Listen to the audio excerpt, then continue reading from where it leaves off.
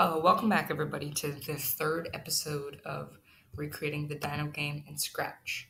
So, last episode we learned how to recreate the obstacles. So, we used rocks, and this, as you can see, we are done with the rocks, we're done with the player, and today we're going to be working on aesthetic and really getting across that illusion of the screen moving. So we're going to do that by adding in objects that would move as you were running through planes. So whether that be trees or a cloud or maybe even some animals, it depends. But today we're just going to be focusing on like trees and natural objects. So off screen between last episode, I did create this tree, this code right here. And it's relatively simple. I'll explain it. So basically, actually, I can create a new tree. You just go tree right here. You can see this. Yeah, you can see it right here. I used this texture and just choose your sprite from the traditional sprite gallery. And I did the setup first. This is usually where you'd hide or go to your position. And I went to the back layer because this is a background. Whenever you're doing background objects in your games, you should always put it to a layer behind your main focus. So that's in this case, that's your obstacle and your player. So, of course, if I went like this, as you can see, as it goes, the tree goes behind the player and also behind the rock because the rock and the player are the main focus of the game. So the way I did this tree thing was it's basically the same thing as the rocks. As you can see, I have this little glide to block, but I wanted to create the illusion that we were in a forest. So I created multiple trees. And the way I did that was create a clone. You can find this in the control section right here, create a clone. And basically what it does is, it's pretty self-explanatory. It creates a clone of this, and you can use the when I start as clone block to control that clone. So for example, if I wanted to go over to looks, and I wanted to set the size of this clone to 20%. You can see the code. Okay, so it's running across. Oops, I actually have to play the game. Running across. And as you can see, it goes across. And when it hits the edge, right here, it hides. And then it creates a clone of itself. And that clone, that's when this thing goes off. When this thing goes off, this block starts. So when it creates a clone of itself, this clone will show itself, and this is not part of the actual script. So this is just to demonstrate where the clone was. So what happens is this this original sprite clones itself, and then as a clone, the clone teleports itself to the edge again, and then glides across the screen, and then disappears. So this is in a loop. What it basically does is it glides, hides at the edge, teleports to here, it waits 2 seconds, and this period of time, the clone has already gone and is already 2 seconds into its gliding, so it's probably right around the middle. And then it shows itself and it resets the loop. So it shows itself and then it goes and it starts gliding. And then while it's in the middle, right here, as you can see, I'll show you. This is the original. It hits the edge, and this is the clone. and it's in the middle, this goes. And as you saw, when this original was in the middle, the clone was finished with its gliding, so it deleted itself. So it's pretty simple, but once it deletes itself, this block is halfway done. So once this block is done, the original hides, creates a clone of itself. The clone teleports here, glides, and then this shows, glides, so it has the illusion of two trees going. Yeah, so that's pretty simple. I was just playing around with a variable here off camera. So let me just delete this. So now that we have the tree, it's pretty much the same thing for all other objects. So let's go choose a sprite and let's add in a cloud. Scratch has pretty cartoonish. Oops, I accidentally wrote cartoon. Has pretty cartoons-like sprites. So if you want a more realistic sprite, you could either draw it, which I'm not very good at doing, or you could take it from the internet. So we're just going to go cloud. I think this would fit it better.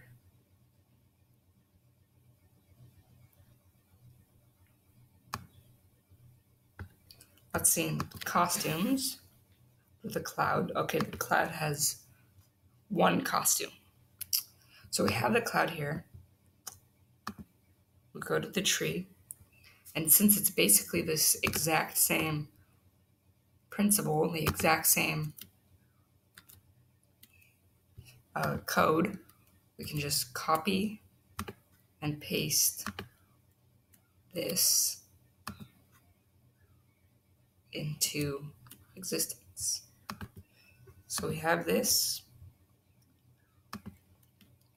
and we can copy the cloud, paste.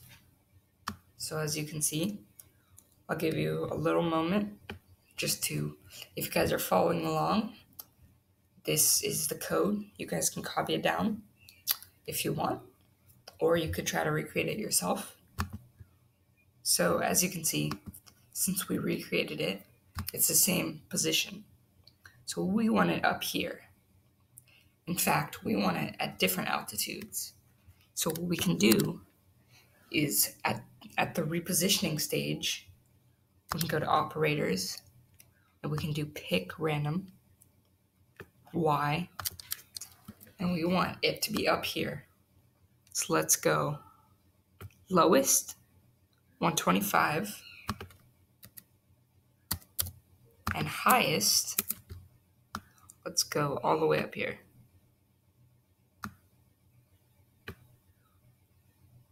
125, and let's do 175.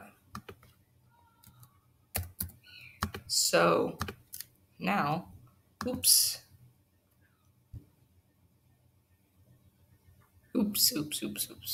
This is the clone. So we just have to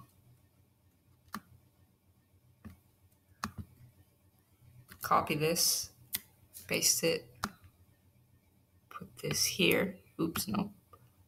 Put this right here, and also copy paste, put it here. So now we can put this back here. And now we just replaced all of our Y's with, instead of having it the same plane as a tree, we have it in the sky.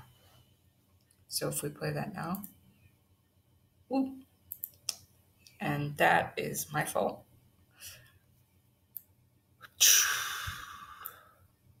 That is because our glide is still at 20. So we want to bring this down. This should actually be here. So we want to have it just glide through the sky. And clouds usually come down a little bit. So we're just going to keep it at one central point that's coming down. So I'd say 120. 120. So glide to 120. Glide to 120. All good? Now it should be, as you can see, that might be a little low. So let's go 130.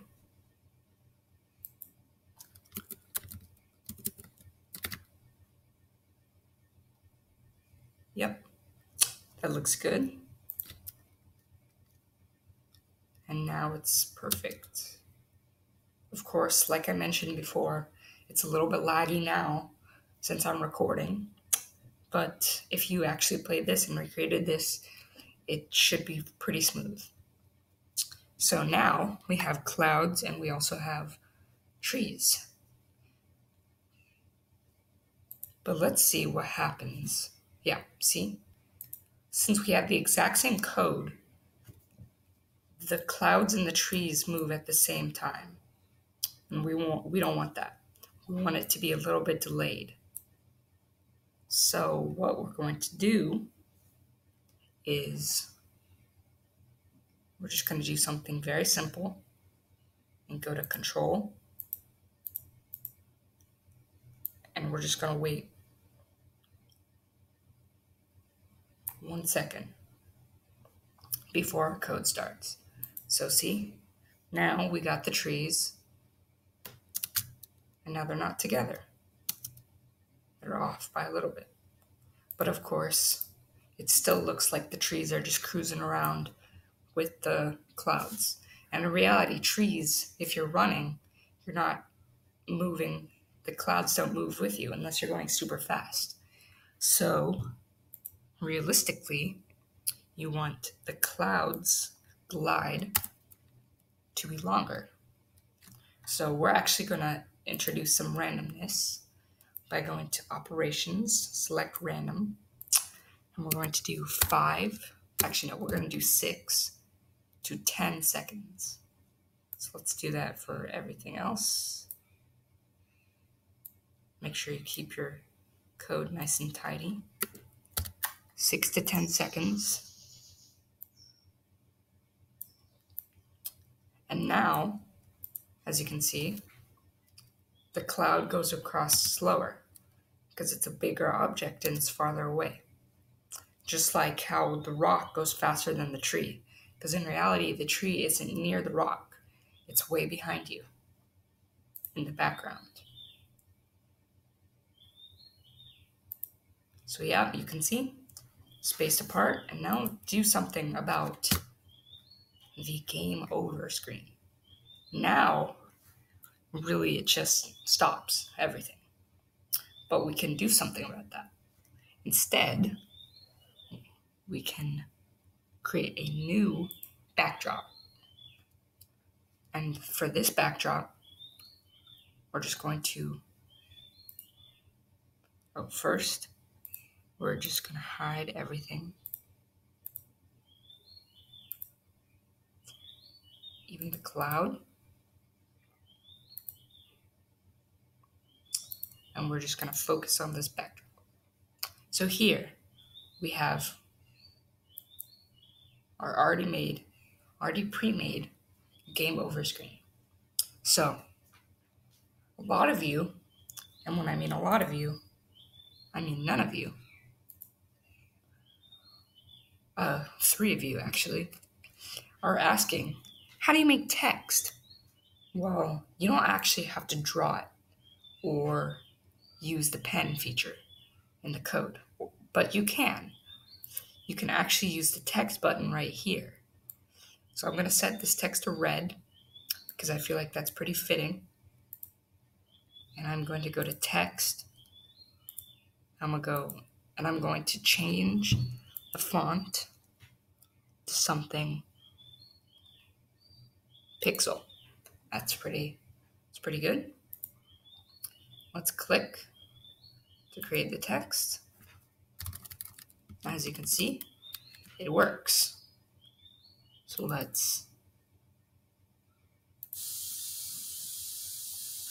click it and let's do game over. And now what you can do is just make it bigger. Move it in the center. Make sure it's centered.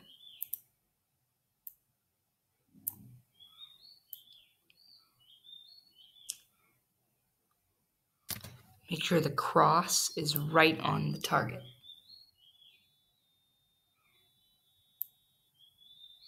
As you can see, it's a little bit off center. So we're just going to adjust it. Yes, it looks a little bit off center still. I think that's good enough. Just a little more. Yeah, that's good. Okay, so we have our game over screen. It's done. Now we have to have our default screen and we also have to have our game over screen. So in the setup version, so right here, setup, this isn't where we're going to do it. We're actually going to do it in the start game. And we don't really use the player other than for playing purposes, so that's jumping and mechanics. But jumping is done, so we're done with the player. So we can use the rock. So when we go start game, we have to go to looks and switch backdrop to level 1 day. So now you can see it's good. It's there. It's good. One of the things that I forgot to put, I accidentally hid this, which is something that you do have to do. So you have to do that while doing the game over screen, or else you'll just have game over with rocks, cloud, and a tree and a square just sitting there. So let's just put show.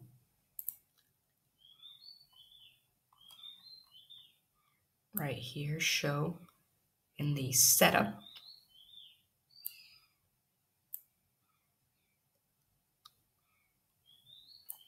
And as you can see now, it's shown.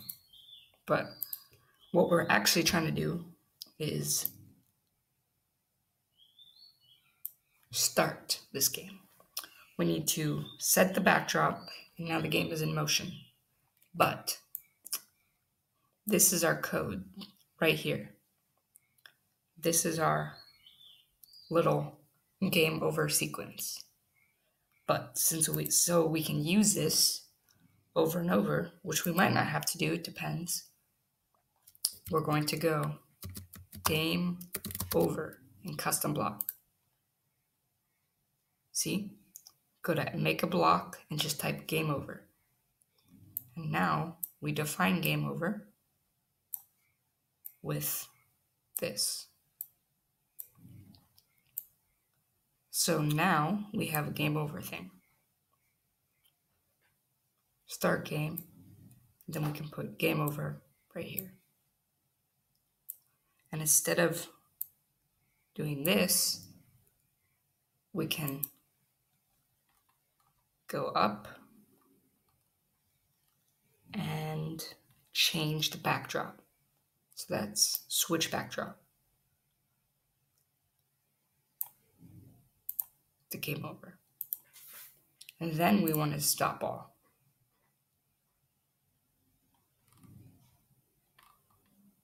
There it is.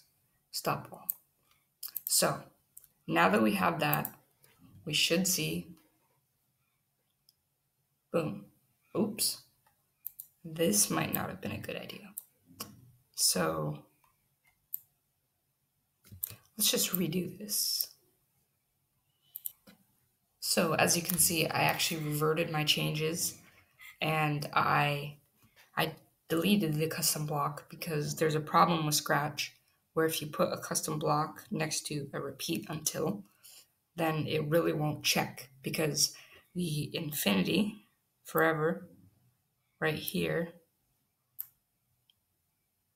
for some reason doesn't work when you're next to a repeat until. So here I have my switch backdrop and stop all. But first, if you see, it does work and we do switch to our game over screen. But like I said before, there's objects everywhere. So we're gonna have to do something about that. So let's go down to events and let's click when I receive and when I receive game over. And I'm just going to go and I'm going to select hide. And I'm just going to do this, copy it, paste this for every single, ooh, there it is, it's right here. I'm just going to paste it for every single one. So we have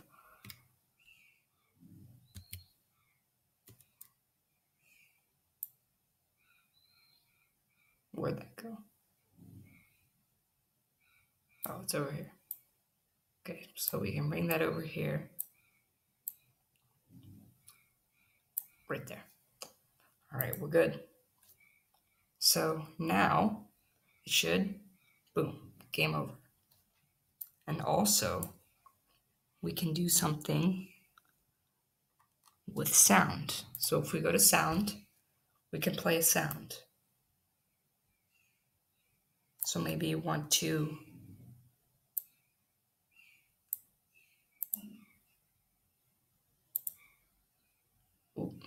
record something, or you could go to sounds, press this button, and you can choose from Scratch's variety of sounds that they've provided you. Or of course, if you really wanted to,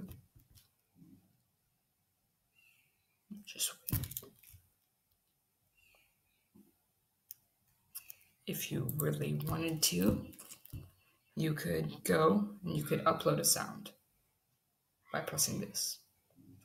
I'm going to let Scratch surprise me.